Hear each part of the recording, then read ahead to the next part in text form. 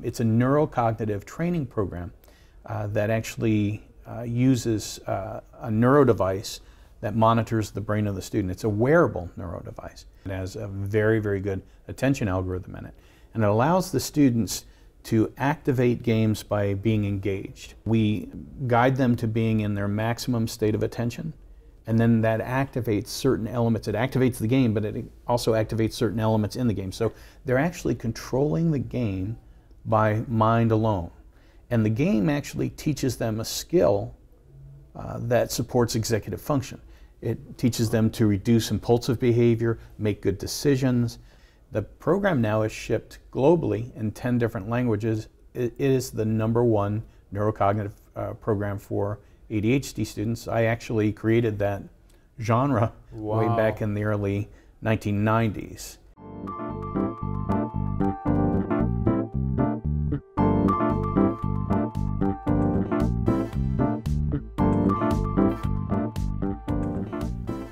Boom, what's up everyone? Welcome to Simulation. I'm your host Alan Sakia, and we are on site at the Transformative Technology Conference down in Palo Alto in California. We are very grateful for our partnership with them this weekend at their conference. We are sitting down with a bunch of the thought leaders at the conference. We have Peter Freer joining us from Freer Logic. How you doing, man? Oh, it's a pleasure to be here. Thanks for coming on the show. Really appreciate it. I enjoyed it. I love the Transformative Tech Conference. I love the atmosphere they've created here. Yes. It's really nice to be here. And actually, Freer Logic fits perfectly into it. And you know, as we talk about what you're doing with Freer Logic, the neurocybernetics wearables that are not a funny looking like Google Glass style headband. The reason why that didn't succeed just looks a little too funny. Wasn't ready. Wasn't quite there at the time that what people weren't ready for it.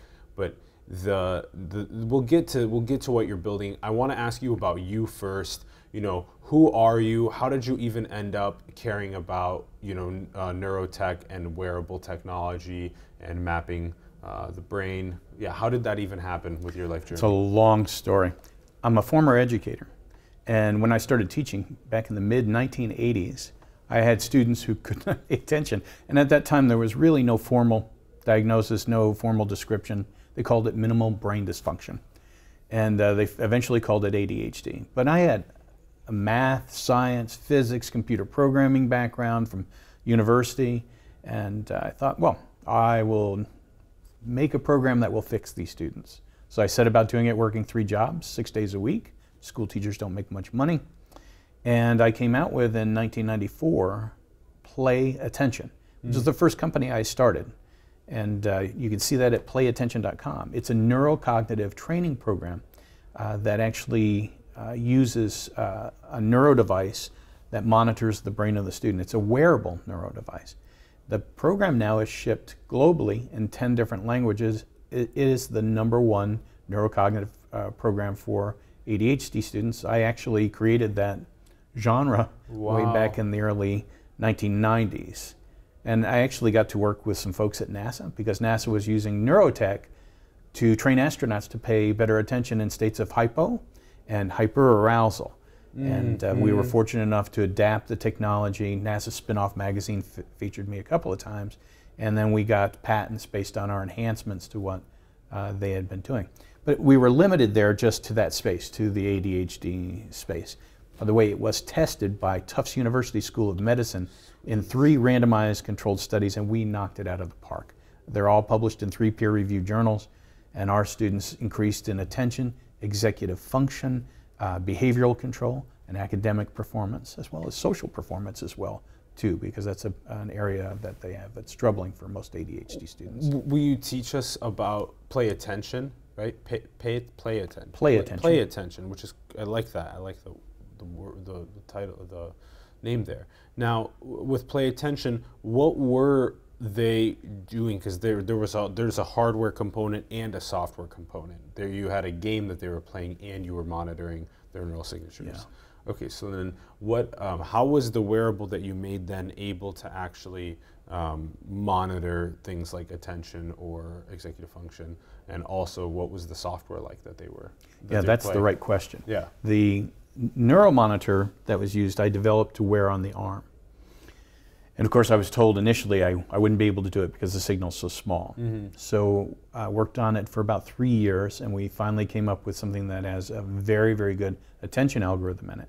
And it allows the students to activate games by being engaged, right? We guide them to being in their maximum state of attention, and then that activates certain elements. It activates the game, but it also activates certain elements in the game. So they're actually controlling the game by mind alone. And the game actually teaches them a skill that supports executive function. It teaches them to reduce impulsive behavior, make good decisions, even something as simple as finishing homework. We actually have the academic bridge where they can work on homework in real time, and the attention monitor is monitoring how much attention they're paying to their homework, and it alerts them when it's not enough to get homework done in a normal amount of time. And actually, it's a teaching program. So once they've learned how to do it, they don't need us anymore, right? They get the skill sets that they need. And we've done this, you know, the TOUGHT studies were really kind of key in learning about how this actually works. I lectured on this at the United Nations because I had done work for the International Atomic Energy Agency of the United Nations to teach nuclear operators how to pay better attention. So what we do is, of course, add that neuro component. So Tufts thought, well, it's nonsense. You don't need a neuro component. Brain training is brain training is brain training. So in their tests against us, they pitted us against games like Lumosity, brain games that people can play, and then a non-intervention group. I think brain training is brain training. You don't need a neuro component. So when we put the neuro component in, especially among this population, we had great success. When we were compared, the brain training group, our group, excelled in all those areas I previously mentioned. The brain training group excelled in none. They had no increased ability in any of those areas. As a matter of fact, they required an average of 9 milligrams increase in their medication just to stay in school. And that was about on the same level as the total non-intervention group. So it tells you that the neuro component, having the person be engaged, is a critical component to changing behavioral outcomes and cognitive outcomes. The fact that I can pull your attention in and mandate that to operate the game that you're playing to learn a certain skill is critical for you to make a change. And that we have found to be a key factor in training Da Vinci robotic surgeons, Olympic athletes. We do all of this now based on the fact that we've been doing that type of training for years. We also can do it remotely.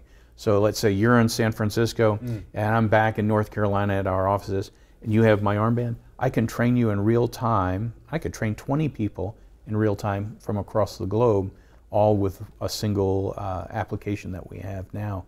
So we not only have specialized in training in that area, but also being able to do it remotely for a wide population. But that limited us to that ADHD realm, you know, kind of a neurocognitive training element. So we moved out of that in 2005. I thought, you know, there is no way that we're going to be able to get this into a consumer realm unless we have more than the body-based armband. I'd like to use it in cars, so I actually created a steering wheel for Jaguar Land Rover. And you could grab the steering wheel and it would monitor your engagement. Your neuro information was being distributed or obtained through the steering wheel. Well, I got back to Detroit and the guys in Detroit said, we wear gloves in the wintertime. What are you going to do? So I had to come up with a new model, a new form factor. And I watched a movie called Contact with Jodie Foster, Carl Sagan. Great if you're a movie. nerd, I've watched that movie I don't know how many times. Fell asleep, woke up at 3 o'clock in the morning, and I shook my wife awake and I said, I know what I'm doing. I know how to do this.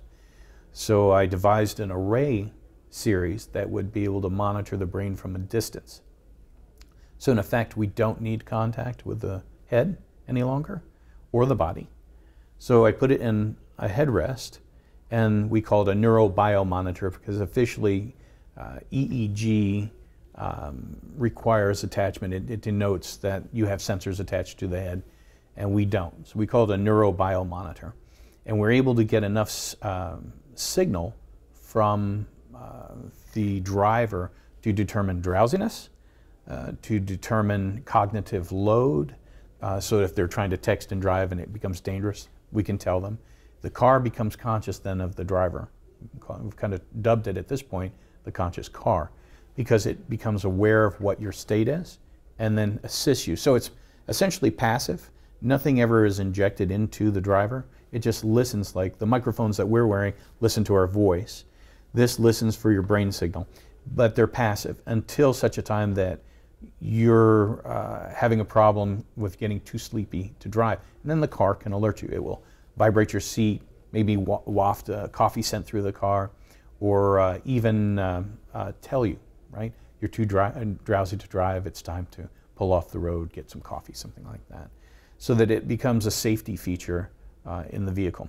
In autonomous driving, which is coming up, it will also monitor the driver for driver engagement, because it's still critical that you're not reading a book and while the car is driving, because we've already seen some extreme accidents happen under the current situation with autonomous vehicles. Let's talk about how the technology works. So how can you, via a wearable, tap into some of the nervous system in the forearm, or even, like you said, without even a wearable, the neurobiofeedback? How can you do that? How does that work? So you have the nerves in your body. Your nervous system runs from the brain all the way down to the tips of your toes. And it's all throughout your body. You probably didn't even know that you have brain cells, neurons, in your gut. Mm-hmm. You have a secondary nervous system in your gut. And people often say, well, I have a gut feeling about that. Well, not that the neurons there are ever going to write a poem or a novel, but they it shows that we have quite an active nervous system. And we found that if we tune the electronics appropriately, we can get it through the body, but we have to eliminate things like muscle tension and other artifact heart rhythm, that kind of thing, because those are very strong elements to pick up a very faint signal. Because when you look at neurosignal, it's formed because the brain is comprised of billions of cells called neurons. And the neurons have to talk to each other to function. They make minor networks and major networks throughout the brain. So you have the internet going on in your brain, and when they talk to each other, they shoot a neurotransmitter between the cells. It either activates or deactivates the cell next to it, right?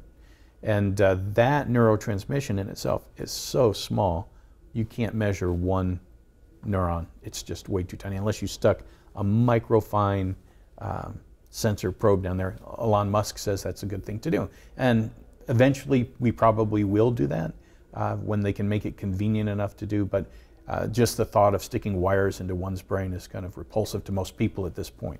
So right now we listen to that signal by taking a mass of the neurons when they fire.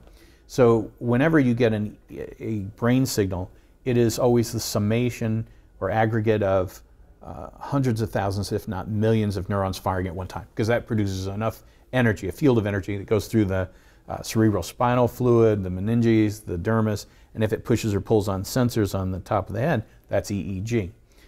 It creates a field of energy. And so what the neurobiomonitor is designed to do is to listen to a field of energy and then parse it down into constituent elements like various brainwave frequencies. Is that making any sense? Yeah, it is. So continue though. We're right there where you just left off. So if I'm using my pillow and my pillow is a neurobiofeedback, what is the tool?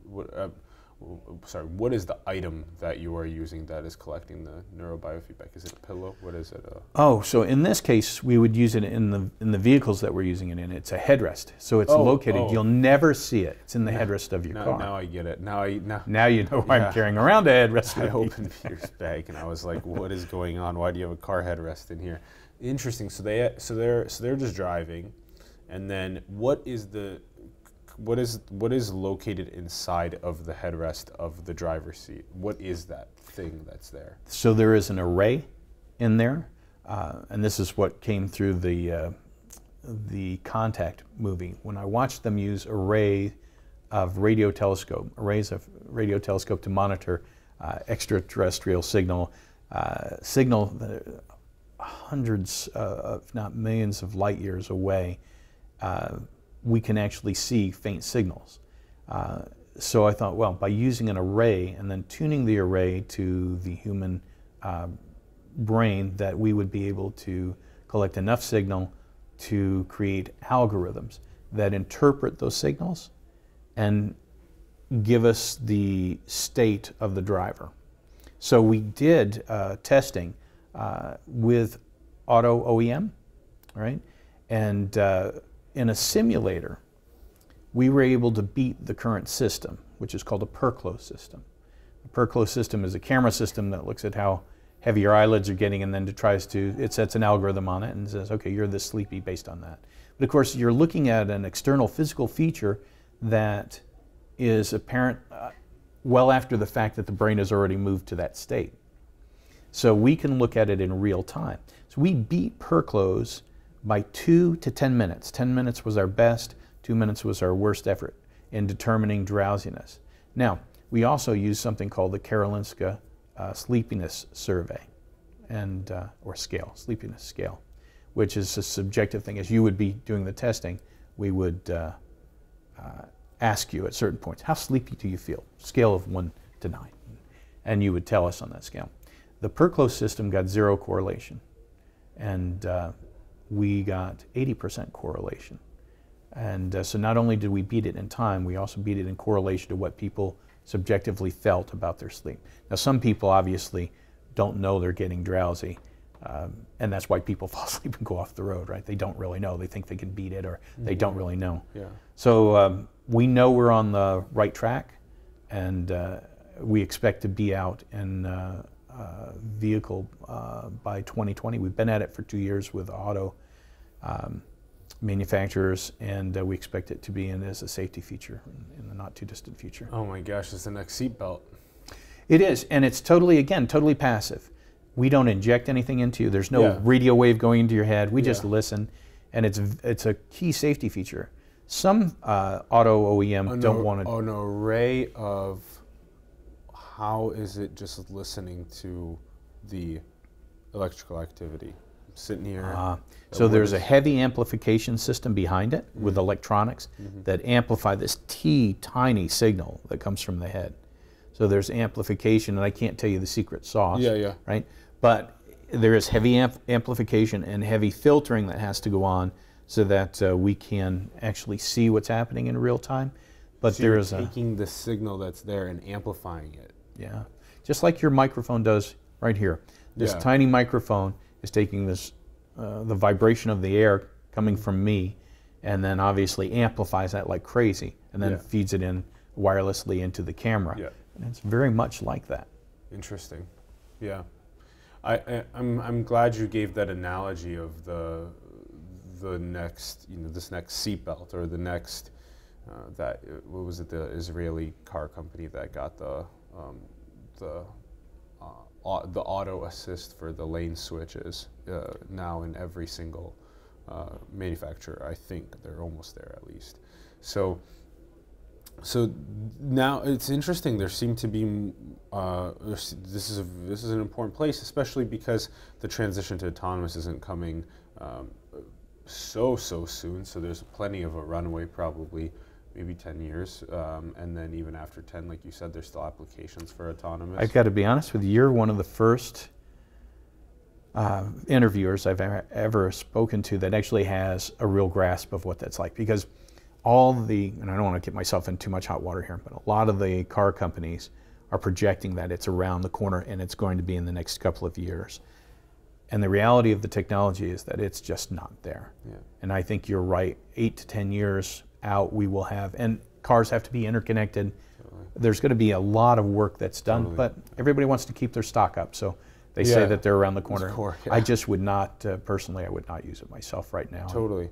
And so then you'll still be around even through the autonomous vehicles monitoring the electrical activity of the brain. Now, what can you get from the electrical activity of the brain at such a at such a distance, even though it's not that far. It's not an EEG. It's not, you're not wearing the electrodes, but there's this array, and the array is taking what is on the surface of the brain, amplifying it, and you're mostly collecting those big neural activations, like you were talking about, when a lot of the neural infrastructure lights up, and you're able to get a big reading from something like that. So what we're looking at is something that's been done for many, many years in the industry.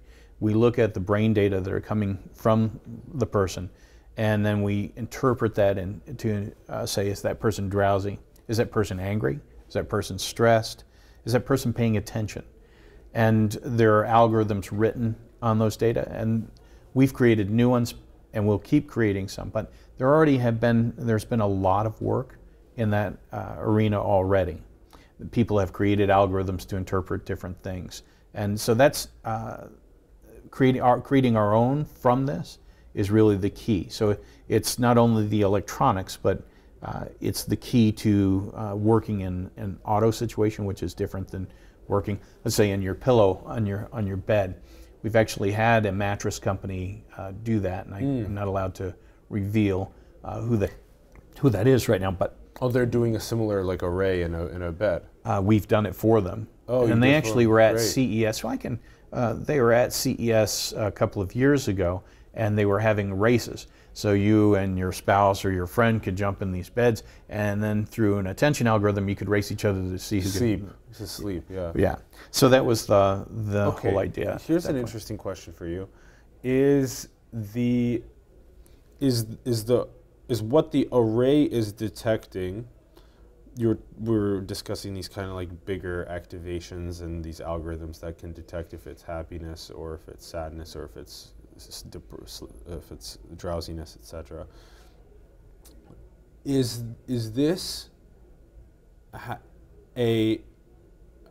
the array sensing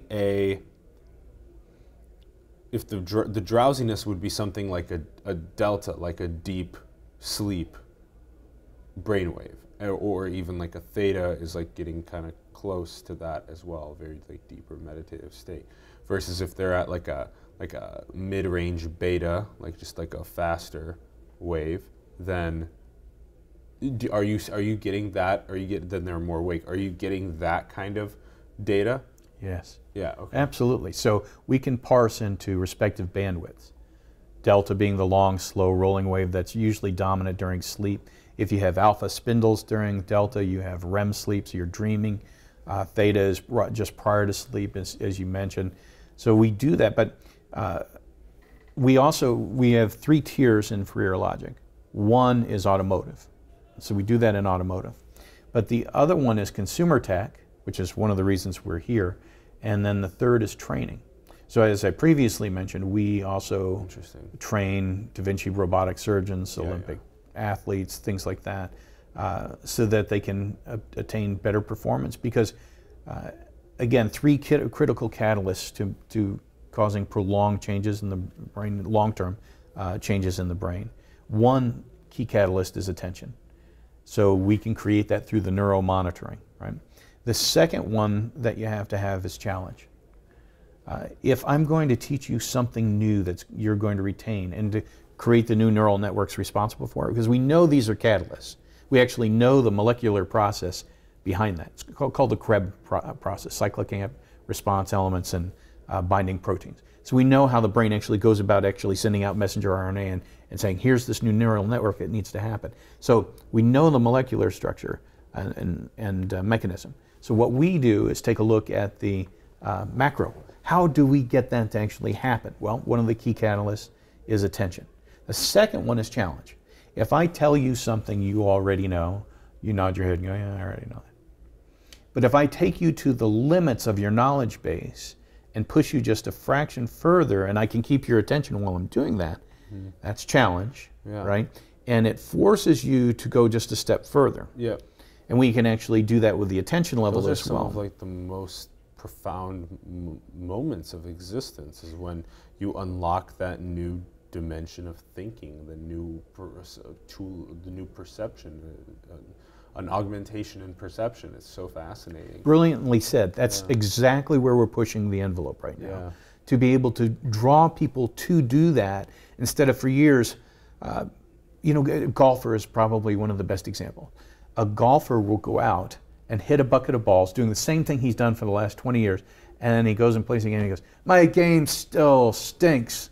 I don't play with, because I'm not engaged. I do the same things I do all the time. Neurotechnology can engage us, and then with the proper type of training, and this is a term coined by Anders Ericsson, who was University of Central Florida, wrote a tome on how we become experts, right? So he knows exactly what the technique is, and he can talk about it. But we're the ones that can actually make it happen in a neuro sense, right? So you have attention and engaging the person, and then taking them to a state of challenge. State of challenge, and you can not only take them to the state of challenge about the material they're learning, but you can take them to a state of challenge about how much attention they're paying to the new material. Does that make sense? Yep. Okay.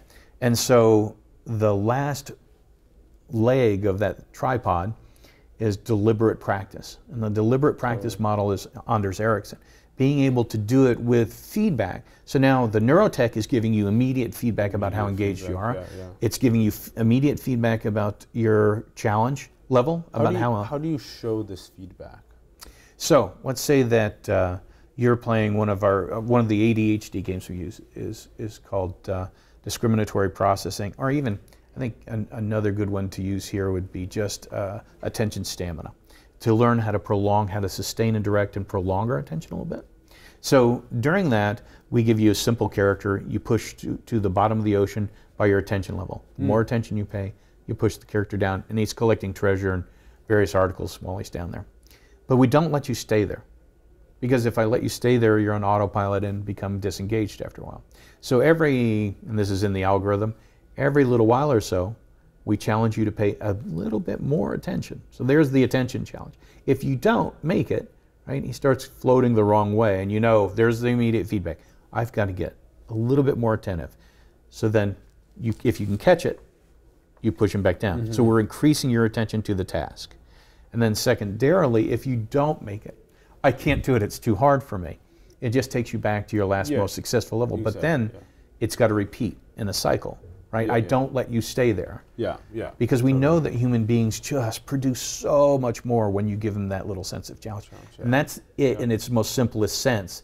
But then we give you course material so that if you're learning a new skill like discriminatory processing, time on task, short-term memory, working memory, spatial memory, then we also increase the ante, the challenge of those games.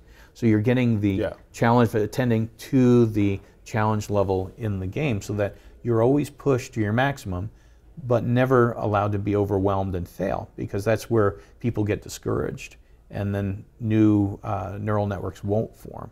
So this was a key factor when we developed all the neurocognitive training. Because a lot of people have said, and there's a company that just got a huge amount of money because they're creating a little iPad game that you can use and gyros and manipulate down, and it's supposed to develop. Achille Interactive Labs? And I think it is, yeah. Yeah, it's Adam Gazzelli and Eddie. Yeah, and the idea is brilliant. Good guys. But they've kind of isolated attention problems all to attention and some processing problems. The problem with ADHD is that it's vast, and that it is a problem of executive function. Not only impulse control, but the ability to make good decisions, the ability to pay attention is still a factor.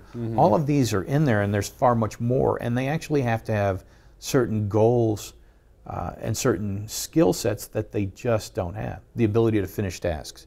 If you don't teach these skills, the short-term memory, working memory, spatial memory, even social cues, if you don't teach them, the students don't arrive at them by osmosis. So it has to be part of the curriculum. That's what I discovered back in the late 1980s, and filed patents on being able to do that integration with neurotech, because no one had thought of doing it. Everyone was just looking at brainwave patterns and saying, if we fix these brainwave patterns, the person's fixed. It's nonsensical. In a physical sense, if I'm trying to teach you something, you know, teaching you to improve your brainwaves is not going to necessarily improve your golf game or your basketball game. I have to get you out on the court. We have to give you the challenge. We have to look at how engaged you are. Training your focus in general, though, will slowly help in those. If you're good at it already, it should make you better. Yeah. But if I want to make you really good, and this is one of the things we did by using the wearable devices, is that we can allow you now to actually do the activity, and we can watch your brain processes as you do it. Now, is the wearable the consumer good? That's the consumer good. It is. And so, is that already available? It's only available right now in the Play Attention games. In the Play Attention. So when you order the game, then you're able to get the neurofeedback wearable. Exactly. And then the again, so there's the automotive component, there's the consumer good component when you go through the purchasing of the game as well. And then what is the cost of the game right now? The games for a full program for home use, which is 2 user licenses, so you could use it with 2 of your kids at home or your spouse or yourself, is $17.95, and that is the full. $1,795. That's the full course, though.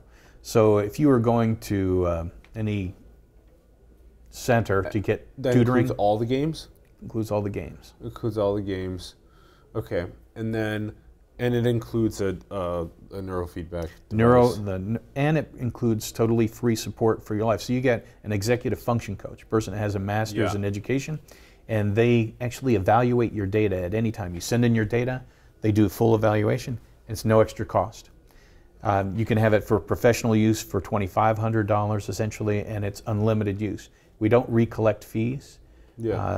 That way, if you went to a tutoring center to try to get tutoring for problems, cognitive problems, you would pay between $3,000 to $8,000 on the light side. People often take second mortgages on their home to go through these processes. But you don't get as much out of it as you do in the Neurotech program because you don't have those extra things that we've kind of combined in there. So I want to do a couple power round questions with you. Now, what is, again, is this when I'm wearing your Neurotech device, is it right, is it so close to my central nervous system, and my central nervous system, my brain is able to send that electrical signal is able to be detected from something that is closer to my wrist, that your sensitivity is that high? Yeah, this equipment is sensitive down to 100 nanovolts. That's 10 to the minus 9 nanovolts. That's really sensitive, yeah. Well, and in addition to that, it has to be coupled with incredible filtering to get out all of the junk that's between your head and this point in your arm, or maybe even on your ankle if you're a golfer. Interesting. And then would you say that then when you are focusing on the diver and the diver is going down in the game, and then the you can tell as soon as the focus leaves the diver starts going back up towards the surface, and so that's how this game is being played. Yeah, this process is very familiar for me because of Vipassana meditation, where you just sit and you observe your respiration through your nostrils, and you observe, and then your mind wanders, and then you go, wow, I can't believe I just monkey-minded for 10 minutes out and about, and exactly. And you bring it back to your respiration. So it's interestingly training your focus in a similar way in that sense, and just observing just the diver, observing just the diver, observing just the diver, making sure they go down, observing just that, not letting it go elsewhere. So there's about a half second, instead of wandering for 10 minutes, there's maybe a half second latency between what's happening here and then the visualization of the... So the training is like... It's immediate. Immediate, because you see the visualization of you losing your attention. Whereas when your mind just wanders, I mean, without a cue, you know, your eyes are just closed and you just go off thinking, oh, emails, phone calls, meetings, this, mom, dad, brother, sister. It just goes off. sex, food, drugs, music is just everywhere. And so when you have a visual cue, like you said half a second. Half a second latency. That's incredible. Then I can totally see how that can also do the peak performance stuff that you're talking about. That's huge. That can really help people zone in to what they want. Well, the third leg of this tripod is training. So we actually have the Lotus app for people who want to meditate. So you sit in front of a lotus flower, and it's closed. And then you hit a deep, meditative, relaxed state, much like you're talking about by listening to your breathing cycles. I used to do that. I'm a martial artist since I was 10 years old, former professional fighter, all of that.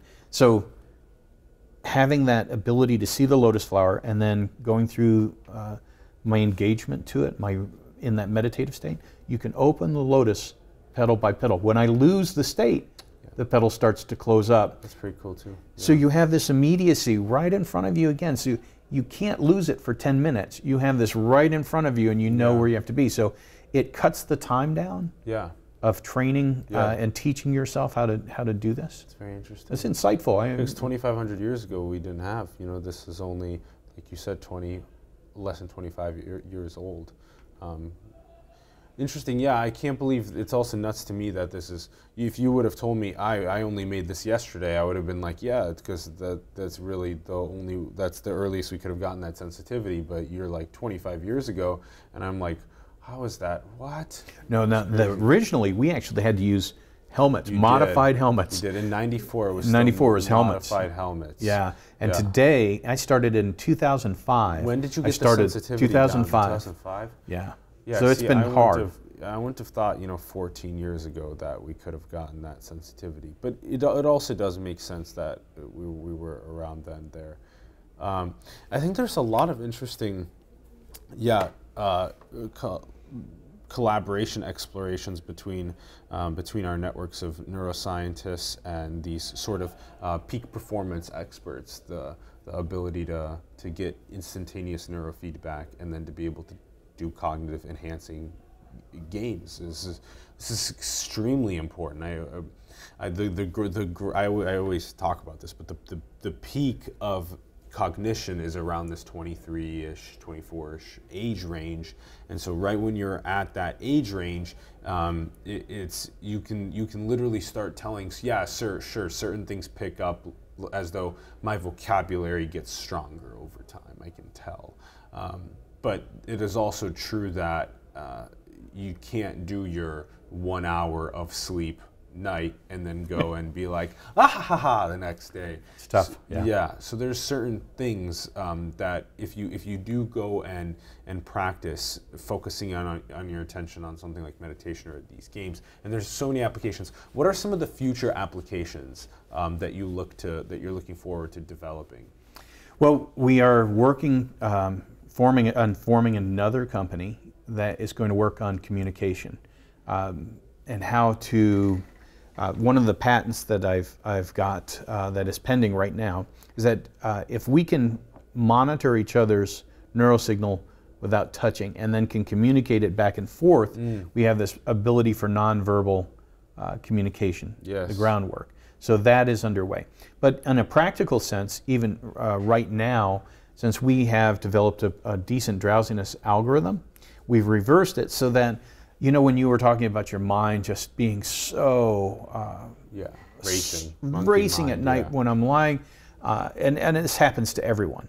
I'm trying to go to sleep, yet I'm thinking about all the things that occurred during the day. Then my mind wanders for that for a moment. Then it comes back into all the things I have to do tomorrow, and these lists start forming, and then I'm not asleep at all. And I have a very difficult time telling this computer to shut down.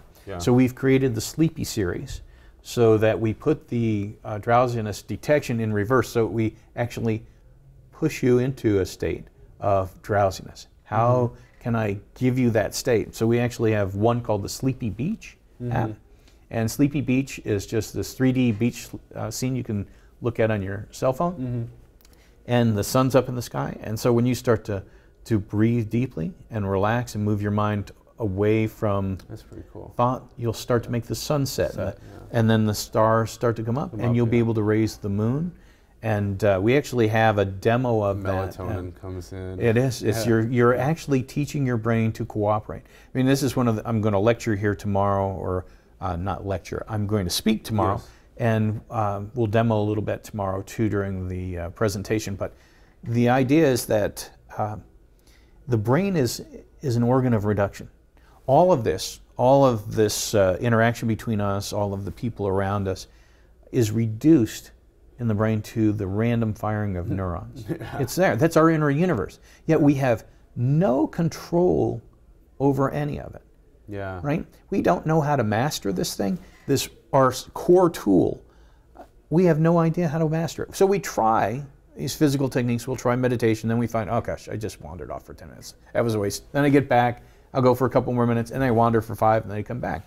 So now we are giving people the tool they actually need to train this to be one of the most powerful assets they'll ever possess in their life. And one of the points tomorrow is going to be a quiet revolution that I'm going to talk about. But AARP surveyed, I think, close to 50 or 60,000 of its members, and said, out of everything that you want, what is most important to you? Yeah. And of course, you would think, wealth. I got to have money. Yeah. Wasn't that? Health. Health, yeah. Wasn't that? No, not cognition. Cognition. Yeah. Keeping my mind sharp was the #1 priority, because you can have all the money in the world, but you've watched your friends dissolve to Alzheimer's. Yeah. They have all the money they want. It's not helping. Yeah. You can have health, but then your mind is going. So it's almost related, but we'll separate it. Yeah. But if my mind stays sharp, sharpness of mind. Yeah, I can make good decisions, and I can live a happy life. Let's retain that like 15-year-old homeostatic capacity of the mind throughout our life. That would be fantastic. I wanted to, does it almost seem as though you're giving people free will? We can't give them something that's already theirs. You know, what we're giving them the ability to do is to use this tool to its maximum potential. For each individual, that's different. You're already really insightful. You've done a lot. I can tell by the way that you're interacting with me. You know a lot about what we're talking about, and that's uncommon. But you're in this tech world. You have experienced a lot. But now, you know, my goal and passion has been to make this thing functional for everyone, and make neurotech functional. But in a car, it functions one way. For training, it functions another. For consumer products, to help me go to sleep, you know, at night, it's very practical. But we need to have, you know, this is the time where we can control this thing. This is a time where, as your cognition's peaking around that 23, 24, that you have the ability to play these cognitive enhancing games and retain more of your focus over time, that you can offset the onset of neurodegeneration. Yeah. Yeah. This is very fascinating stuff. I'm glad we had the chance to sit down and explore it in a lot of its nuance. Is there something else about For Your Logic that is important to know about? Are you, well, I'll let you answer that question. I'm curious about the sort of the neurocybernetics that you were discussing at the beginning as well. You know, is there a way that what you're understanding with the algorithms that you have put together, that now somebody else you can open source some of that, and someone else can potentially be able to, you know, understand what's going on with brain activity and make something that helps in a different area or field? So it's like kind of, you know, you're making the knowledge graph. Well, I think so.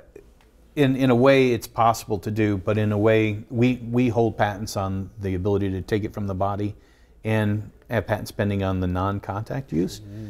But we will open that up eventually to let people have full use of it, because that's where it's going to produce the best effects, I think, long term. But you have probably a bunch of entrepreneurs that listen to your show, right? So I want to make certain I tell everybody this. I was told that I couldn't do this. I was told by, as a matter of fact, there is a venture company here. It's Jazz Ventures, I think. Oh, yeah. Yeah. Jazz said, we don't think you can do it. You know, we don't think you can do what you say you're doing. Yet we've already gotten awards for, and we're in one of the top 10 startups of the LA Auto Show right now. So we'll be down there at the end of this month. We also have been working solidly with tier ones, and we're already doing it. Right? I actually had fellows at CES, neuroscientists, come down and sit on a sofa with a headrest behind them. They start controlling the computer screen in front of them, and I had one of the funniest responses. One neuroscientist looks at me and goes, "So where are the switches? Let me see your hands." So I opened my hands and I said, "What are you talking about?" Yeah. He goes, "This is magic. You can't do it." I said, "You're doing it right now. You're controlling it. I can see that, but you have a switch." And he stands up and he flips up the sofa cushion pad and he's, "Where's the switch?" I said, "There is no switch. You're doing this right now. You can't do it." I said, "But we are doing it." Yeah. So well, I think if you are familiar with, what was the fellow that wrote 2001? Oh, yeah. Yeah, so Yeah. one of his tenets was new science and the ability to do things differently will often look like magic. It does, and there's going to be lots of naysayers, and it's important to push through. You know, and I think a lot of people have traumatic stress around new science as well, because like Theranos and stuff like that. Yes. You know, so shit like that comes up, and then people are like, who do I trust? And so that's why I think another reason why it happens. But we have to have open-mindedness, but also just enough like neuroticism to be able to really tap into the energy of the other person and be like, is this actually, you know, real? But you also have to have enough discipline in science to dig into the deepest scientific understanding. Well, and we don't do any of our own evaluation or analysis on data that are monitored or acquired by third parties. So if an OEM or a tier one, we don't do that, because then if we did it, and we did that initially on one or two occasions, we sent them back the analysis and it was really good. And they go, "Well, you make it, you can say anything," and that's true. Yeah. So a certain amount of skepticism is very, very healthy. So we sent it off to University of Connecticut Medical School, different places that could evaluate it. Samsung, for example. And they've evaluated and given you. That's where when I told you about, these reports came from outside independent third parties. I'm not, telling you I would do that, because, obviously, just like Theranos, you could come up with anything and keep it looking shining because you're producing your own results. But we went outside. And that's, I think, is really the... important. Absolutely. That's a huge key to this process, to building trust. Was there something else on the way out that you think was important? Of course, on the entrepreneurial push, that was a huge point, is go and execute, and don't let people say you can't do it. Yeah, go and execute. You have to have the right people around you. Have people that will support you, whether it's a venture, your lawyers, your family. Have people that will definitely support you. And I had been in the field since the mid-1980s. And when I said, well, I'm going to try to do this through the body, I was told by a neuroscientist at Northwestern University. He said, I don't know if you can do it. And why would you want to? We can already get it from the head. I was like, but you're missing the point. It's never going to break into consumer use if we keep it on the head. And he goes, oh, yeah, you're right about that. Well, I don't know if you could do it. If you can, I want one. And that's how that all, how we laughed about it and we left it like that. And of course, we did create it, and it has the correlates to EEG. We don't call it an EEG monitor. We have to call it a neuro monitor. You're making me really want to play the games. I really want to play them. Oh, that we can do.